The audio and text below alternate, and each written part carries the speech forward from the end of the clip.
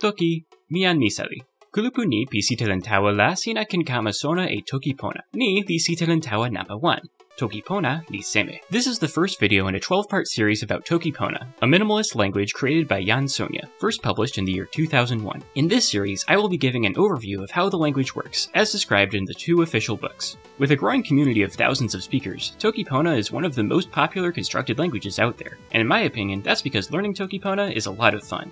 It's a language with less than 200 words. In fact, there are fewer words in toki pona's core vocabulary than there are first-generation Pokemon. This restrictive vocabulary means that when speaking toki pona, talking about any complex subject involves describing what that thing is in simpler terms. As Jan Sonja has said, if English is a thick novel, then toki pona is a haiku. The name toki pona means good language. The first word in the name is toki, which generally means communicate or communication. You can also use toki as an interjection. Saying toki on its own is a way of announcing that communication is happening, as a way of starting a conversation. Naturally, this is the most common way to say hello in toki pona. All content words in toki pona have multiple functions like this. This is a very important part of how the language is able to work with such a small vocabulary. As you learn more words, you can start to develop more of an intuition for how these functions are related to each other. It's important to remember that these multiple functions are not the same thing as a word having multiple meanings. All of these ideas encapsulated by toki fall under the large umbrella of communication. It's one single idea, but it corresponds to a large number of different English words because English words are categorically more specific and precise than toki pona words. The second word is pona, which means good. Adjectives go after nouns in toki pona, which is the opposite of how they work in English. So in a 2-word noun phrase like toki pona, the first word functions as a noun and the second functions as an adjective. So toki pona means good language. You sometimes also see pona translated as simple. This is part of the philosophy of toki pona. In this language, the way to describe any given concept isn't a question of knowing what the word for the concept is, like it is in most other languages. Instead, figuring out how to talk about something means figuring out what you believe that thing is, from your own subjective point of view. Because of this, pona doesn't just mean good, it means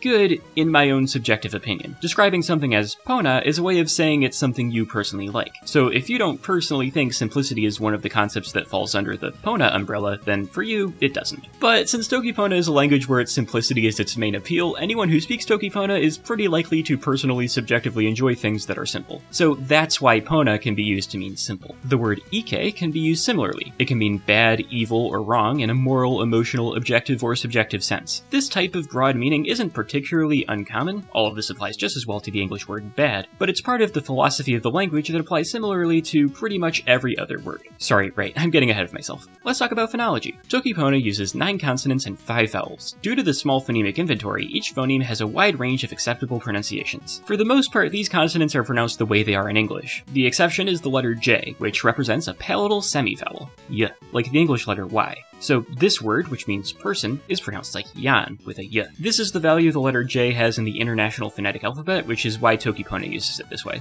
The 5 vowels in toki pona are the standard 5-vowel system. I, U, E, O, A.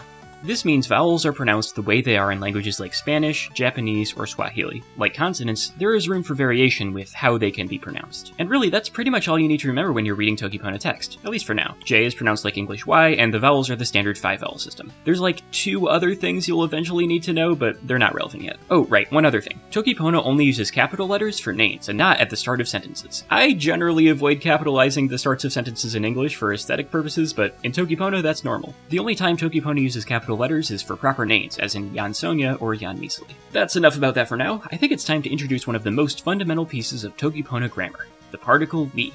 Li is a very important word. You can basically think of it as a verbifying particle. It marks that whatever comes after it is being used as a verb. So for example, we can make the sentence Jan li toki, where li is marking that toki is a verb. This sentence means something like a person talks. However, this translation adds extra information that is not present in the original sentence. Jan could be translated as a person, people, the people, someone, humanity, and so on. Likewise, li toki could be translated as talks, talked, is talking, has talked, etc. Some would call the amount of ways a simple sentence like this can be translated into English ambiguous, but I'd argue that it isn't ambiguous, it's vague. It's not that it could mean any of these individual sentences and there's no way to figure out which one it's supposed to mean, it's that the one thing this sentence means is broader than any possible English translation you could give. Like, the English sentence, "she hit the man with an umbrella," is ambiguous, because it could either mean that she used an umbrella to hit the man, or that the man she hit is the one who has an umbrella. It could mean either of those things separately, and it's unclear which one it is without additional context. However, it's also unclear what color the umbrella is, or what her age is relative to the man she hit, or what time of day it was when this happened, or how many people saw it, and an infinite number of other possible factors. I'd say that this is not ambiguous, it's just information that isn't specified. It's not ambiguous, it's just fuzzy. Anyway, toki pona doesn't have the verb to be. To express the idea that something is something else, you just put that into the verb spot marked with li. For example, to say a person is good, you would say yan li pona. Don't forget to include li. Without li, yan pona on its own just means a good person. It's a noun phrase rather than a complete sentence. Side note, because pona means good in the sense that I personally like it, yan pona can be more accurately translated as someone I like. So yan pona is the most common way to say friend in toki pona. Another example, toki pona means a good language, but toki li pona is a full sentence meaning a language is good.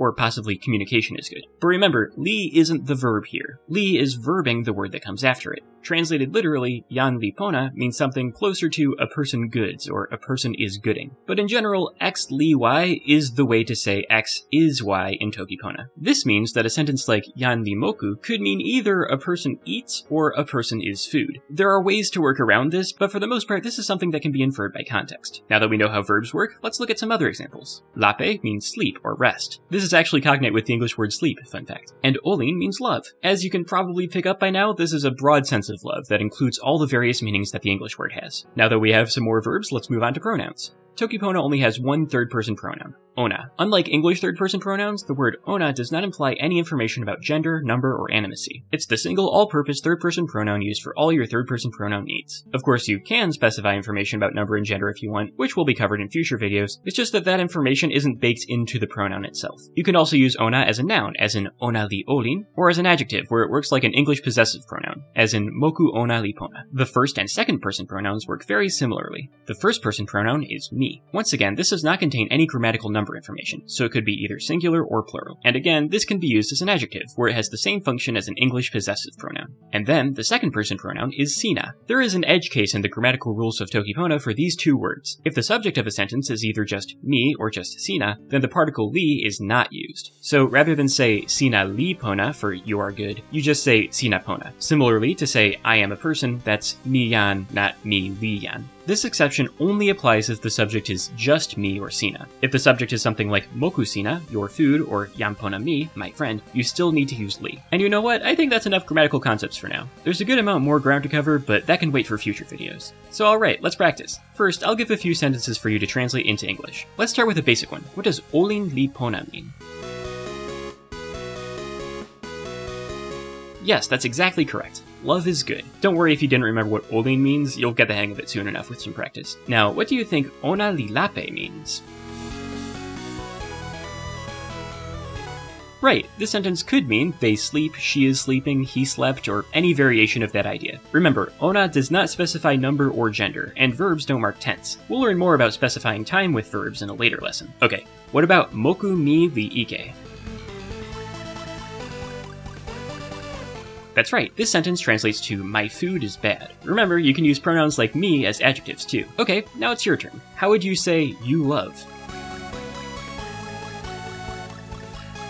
Did you say sina olin? If so, good job. If you said sina li olin, remember you don't use li after me or sina as subjects. As we saw in the last example, this doesn't apply when they're adjectives like in moku mi, since they aren't the subjects themselves. Okay, let's try a more complicated one. How would you say I am your friend?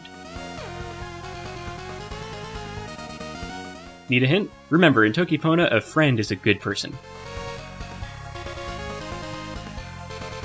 Exactly, it's me, yan pona, sina. Congratulations! Just look at how much you've learned in such a short time. With toki pona, as long as you can grasp a few basic concepts, you have the tools to express an extremely wide range of ideas. Well, that's all for today's lesson. I'll try to put out at least one of these toki pona lessons a month until this series is over, alternating between these and my other videos. There's a lot of fun things to cover in the rest of the series, so needless to say, I'm a bit excited. Mitawa.